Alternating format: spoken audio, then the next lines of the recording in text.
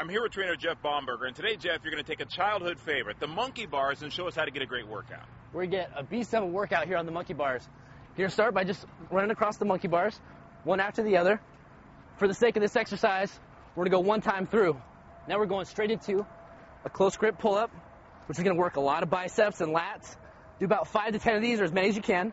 And then when you get done, you're going to go into a nice hanging knee raise for your abs. You'll do about 10 to 15 of these, depending on your fitness level, and you can drop down and rest. How many of these should you do? Really, it depends on your fitness level. And if you're looking for more of like a metabolic or a cardiovascular workout, you'll run through these in a circuit, get a short break at the end, and repeat it 4 or 5 times.